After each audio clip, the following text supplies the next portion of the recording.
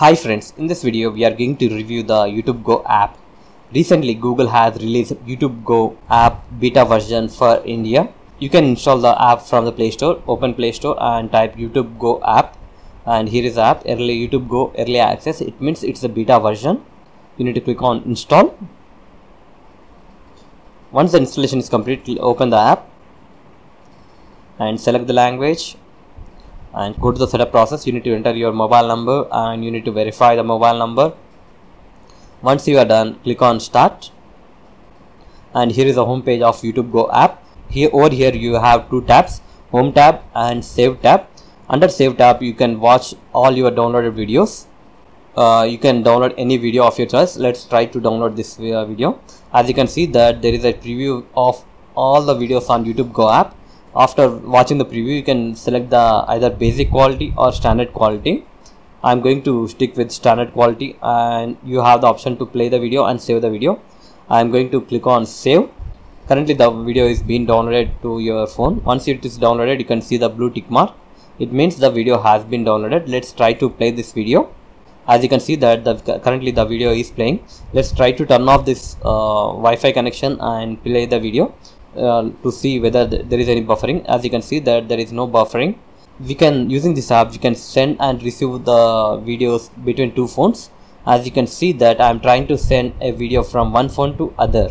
You can, to send the video, you need to click on send button, send a video, and there is a blue send button. You need to click on that.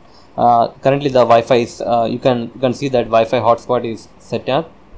To receive the video on another phone, you need to click on the receive button and you need to turn on the location. Once you are done that, you can see that nearby senders. You need to select the nearby senders. Click on allow once. And on the other phone, you can see the nearby receivers. You need to select the nearby receiver. Once you have done that, you can see the file transfer is taking place between the two phones. The file transfer doesn't require Wi-Fi connection. The file transfer takes place using the Wi-Fi direct.